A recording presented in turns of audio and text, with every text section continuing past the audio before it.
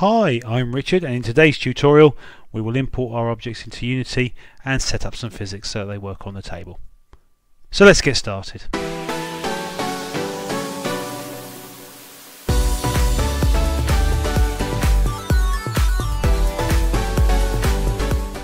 Hi, and thanks for watching. In today's tutorial we will export our table and matchstick into Unity and add some of the box colliders and physics that we need to get this thing actually kind of working in a sort of a ready state for the next stage.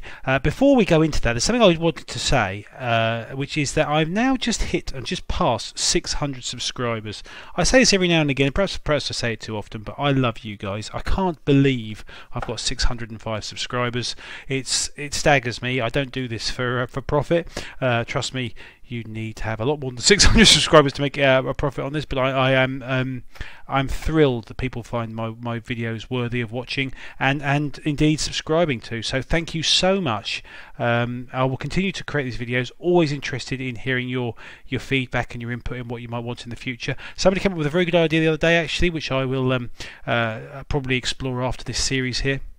But for now I'm going to continue this series. So thank you again, thank you so much. 62,000 views, look at that, 204 videos I've created. So please keep watching and I hope you're enjoying them. Right, so anyway, enough of the loving. Let's work on getting this table exported. Now 2.5 has this new feature now where you can set a project up with a template of a Unity. So let's just have a little play and let's just try straight away. Let's just go through File, Export Textures, because we imported it as a Unity project. And look, it's given us the Unity 5 standard metallic config. Now, the one thing that's missing here for me is the height channel. However, I have found that the height channel doesn't really add a lot, really, when you're doing sort of imports into Unity from here. You can kind of increase the sort of depth of these things, but too much. It doesn't seem to work in any reasonable fashion. So I'm going to give this a go. We don't have an emission channel actually, but so it'll fail. It'll throw an error, but it actually won't fail. It'll throw an error when it tries to create the emission channel. So we'll make sure we put it in the right place. For now, we'll set that folder to our NIM folder, which is Documents Blender NIM. Let's just go and click on New. No, not New. No, let's keep it there. We'll just do Select Folder. I think that's all we need to do. Let's click Export. Okay. Hopefully that won't take too long. There we go. Let's just click OK. We'll have a look at the log. I think the log will be along the lines of interesting. The map table material emission there, that makes sense. These ones here, the input map opacity needed really by the table material isn't available because opacity channel is missing in your texture set. Okay, let's see how we get on. I think that's all fine. I don't usually pay much heed to the warnings. Oh, blast it. Let's get that back in. Come on, get back in there. Where are you, shelf? Yeah. Come on, be kind. Be kind to me, baby. Let's try that. There we go. There we go. That's it. There we go. Log and shelf. There we go. Right. Okay. So that's that done. Let's go have a quick look in the Windows Explorer. See how it looks. Okay. Here they are. Table. This is a good thing. It's got the word table there. Okay. Because we've obviously got our matchstick as well. So it's these three files here, isn't it, that we're going to be using. And let's just do the same for the matchstick. So let's choose. Actually, we'll save this as well because I think if you save it, it'll keep all that config information. So let's do File, Recent Files, Matchstick. Oh, what a lovely matchstick. What a lovely matchstick. We're going to get very, very familiar with this matchstick, aren't we? So let's also export this. File, Export Textures. Now I think we want 1024 by... We don't... Yes, 1024 by 1024. The config, interestingly, has not gone for the Unity one, which makes me think maybe I didn't set up a template for it. But that's fine. We'll just go for the Unity Standard Metallic. There we go. By the way, I don't know what this common padding dilation infinite means. I tend to just give these things a quick try and see what happens. I've never had to use anything like that. So let's click Export. That was very quick, wasn't it? Okay, let's have a quick look at the folder now. Oh, where have we exported it to? We've exported it somewhere weird, haven't we? Let's just do that again. Export Textures. It went into Documents Substance Painter. Blast it. We want it in NIM. There we go. Select Folder and do Export.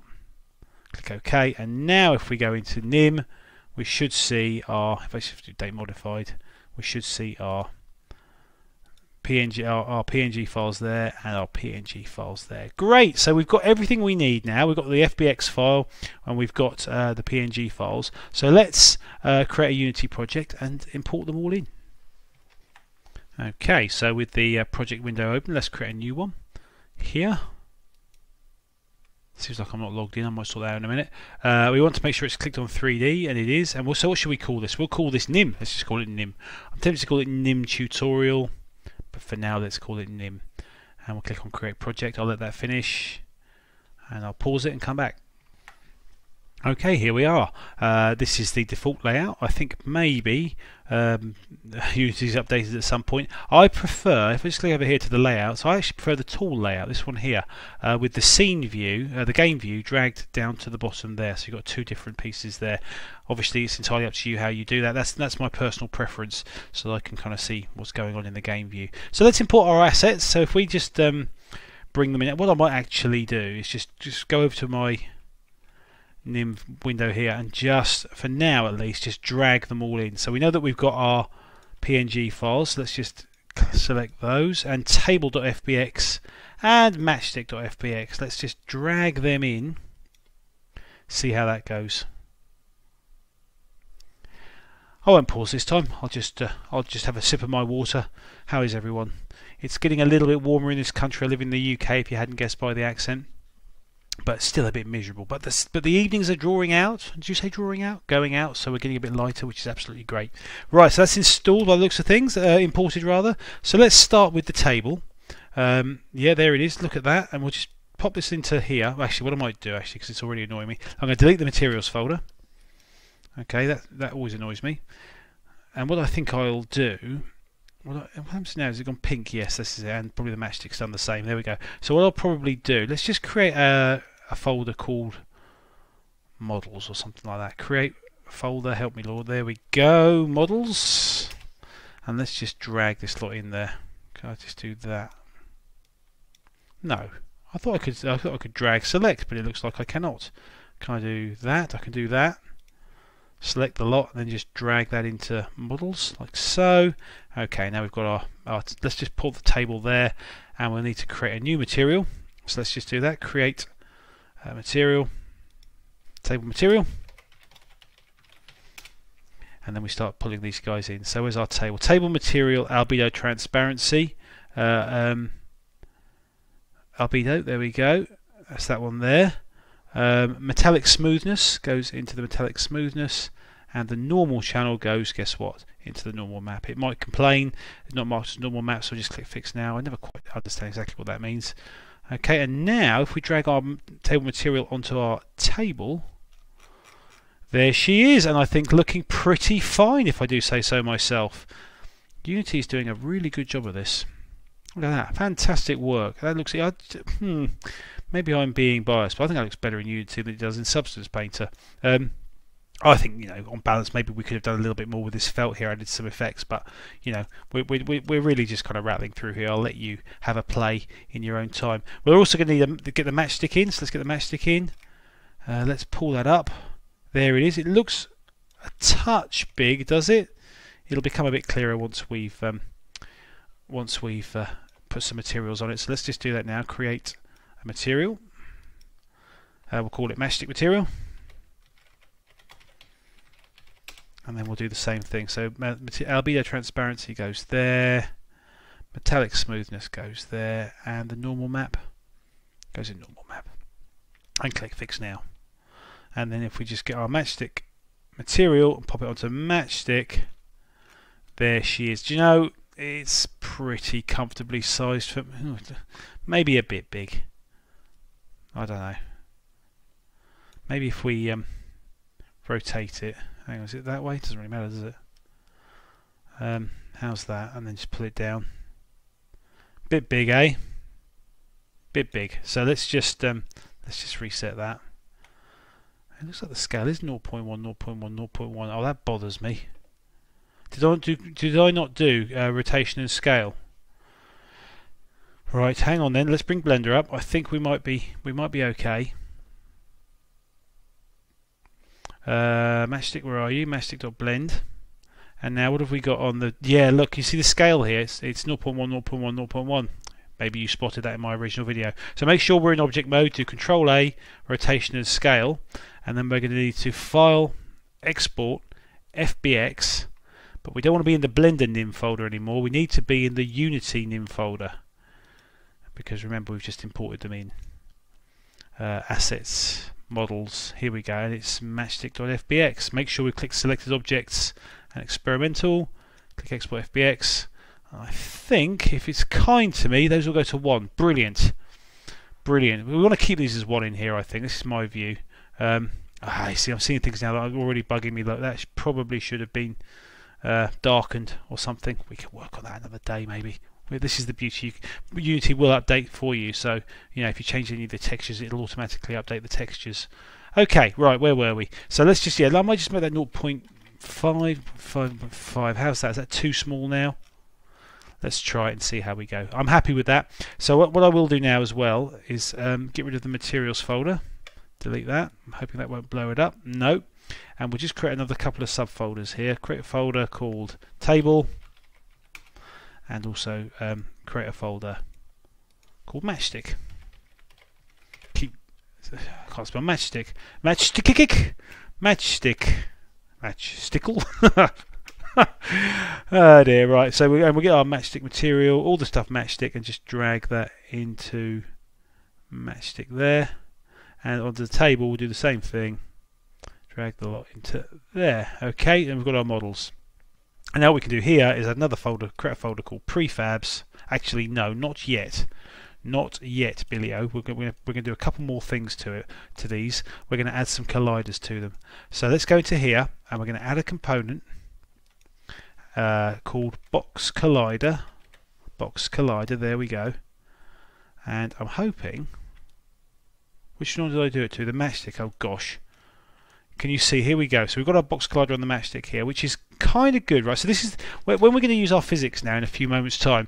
What's going to happen here is it's going to use this box collider to work out it's kind of like the edges of the box. Now, the reason it's gone bigger than the matchstick here is because it's used the biggest part, which is our strike, or the red strike, or whatever you want to call it.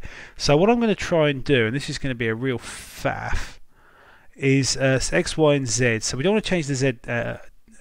The Y, sorry, excuse me, it's the Y, isn't it, in Unity? So let's just try 0.02 and 0.02. Hang on, sorry, it was the Y with Z. 0.02. That's a bit smaller, isn't it? Let's try 0.015. I'm going to go with that. Okay, and so that's slightly bigger than the matchstick and slightly smaller than the strike, which may be actually just the worst of both worlds. I'm not sure yet. We can adjust this. There's no absolutes. No, I'm going to go for 0.02. Sorry to mess about. 0.02. Okay, so it's a bit bigger. That's what I'm going to go with. And hopefully you won't notice that when it's resting on things, that it slightly hovers. Alright, that's our box collider. The other thing we need to do is add the physics to it, so let's do that now. And we do that. Oh, am I still recording? Sorry, boys. I'll get paranoid these days. There we go. I'm going to add a component. I'm going to add a rigid body to it. Rigid body. Alright, mass, angular, drag, and all this stuff here. I'm hoping that we can play around with it. Sometimes I find this very, very fiddly, but we'll get through it together, guys. We're all learning, so we'll get through it.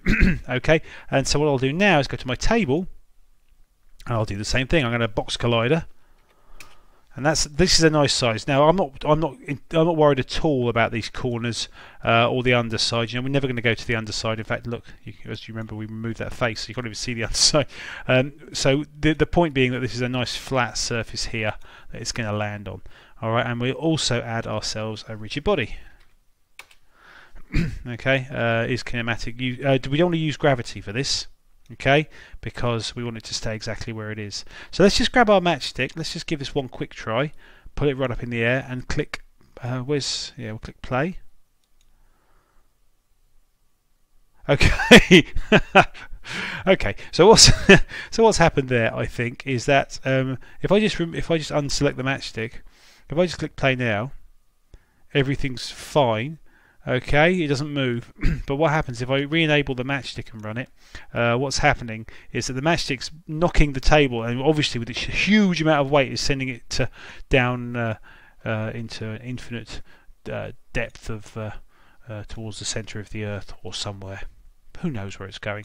So what we could do to fix that is add a floor.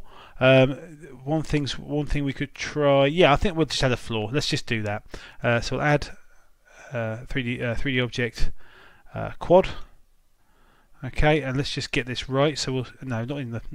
It always does this. It always makes it a child of something else. Let's just rename it as floor. We're going to need it at some point. Let's spin it on its x-axis the right direction. That was lucky. 90 degrees.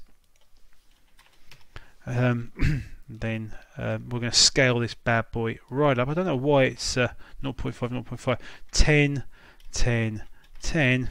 Hang on, y needs to be 1, doesn't it? Excuse me. No, that's 10 now. Is it z that's 1? Yes. And now we just need to drag it down.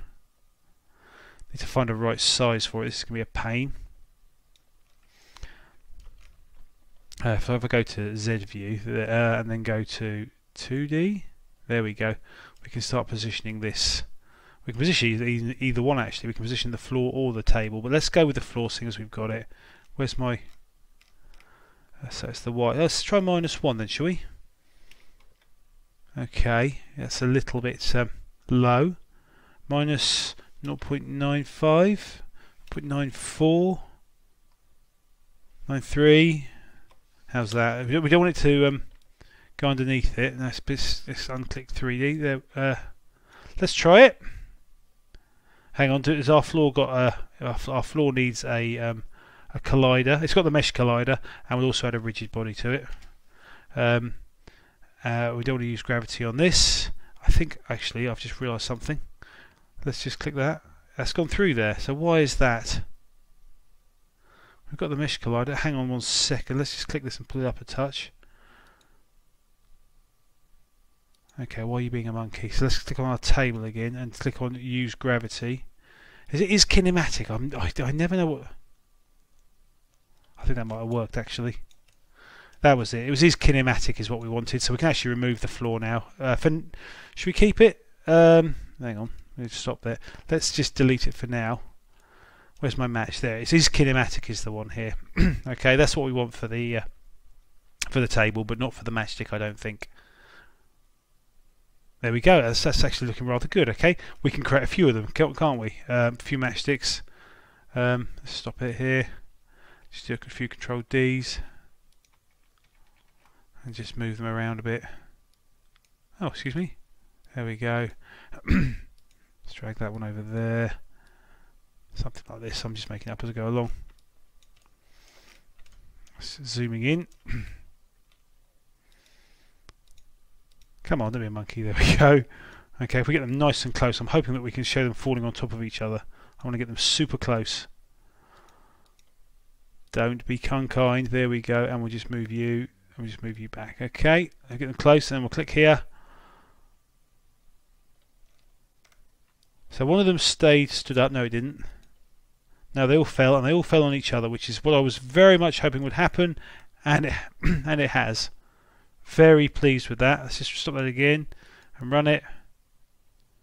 Now you'd expect. I'm very happy with how that's the physics has worked on that. Sometimes these things can look a bit light and a bit fluffy, but I think those bounce beautifully. Just had the right amount of. There we go. Look at that. Great stuff, guys. That's all we're going to do for this video. This has been a very, very straightforward one. It didn't seem to have too many problems, did it? I was able to fix this. It's just the kinematic thing catches me out every time. Now what I'll do is I'm going to go away and I'm going to add a quad for a floor and a quad for some walls. Shall I just do that while we're here? You're welcome to switch off now. I'm going to add some sides and some floors. All right, so let's do that right now. We will get rid of these unnecessary matchsticks because we're going to do this all in code. In fact, one other thing we should be doing is adding a new folder called prefabs. Okay, and we'll add these two here. We're going to bring them into the prefabs folder. It looks like you can't do them at the same time. Matchstick into prefabs. and table into prefabs. Okay, and what that does is that stores the materials, the box colliders, and all these things for it, so that we don't have to drag the model out again and add all those bits to it. It's actually all set up for us. I think the position is kept as well. Hang on, let's have a quick look. Yeah, it looks like the matchsticks kept its X and Y and so on, right? Okay. Yes, that's fine. So it's actually kept that as well. You don't have to keep that actually if you don't want to. Excuse me, quick drink. There we go. Right, so what was I going to do? I was going to floor, wasn't I? Yes, that's right. Everything needs a floor. So let's quickly do this now. We're going to create 3D object quad. We're going to rotate it by 90 on the X. And we're going to let's reset it and then rotate it 90. And then drag it. Yeah, there we go. And we'll just also make that, what was this we said? 10 by 10. We don't just touch the Z. And then we will pull it up.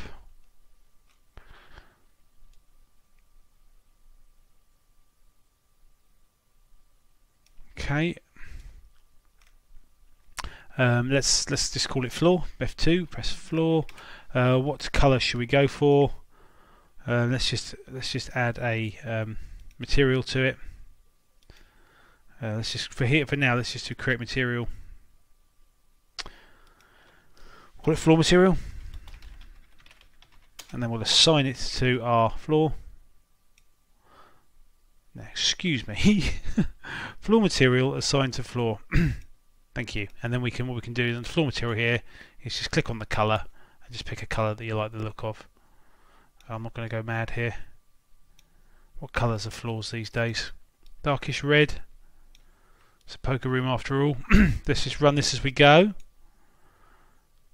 Yeah, it looks like it's not causing any problems. So now what we'll do, I think, is if we just grab that, I'm just going to do Control D, and I'm going to rotate it. I'm just going to press 0 there, and I'm going to rotate it and try and work out which one it is. It's the Y-axis. Yes, it is. So I'm going to rotate that by 90.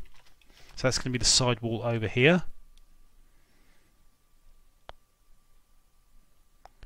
And then I'm going to do. I'm going to rotate. So let's call that wall PF2. Wall 1,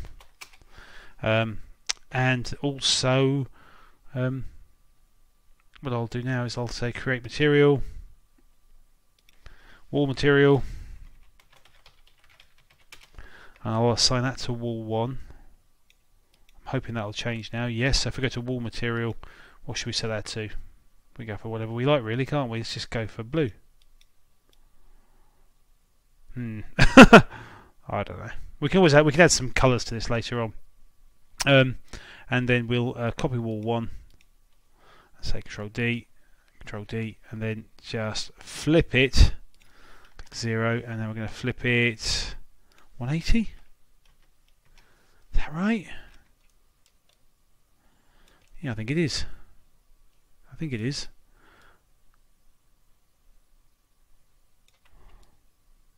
Something's not right.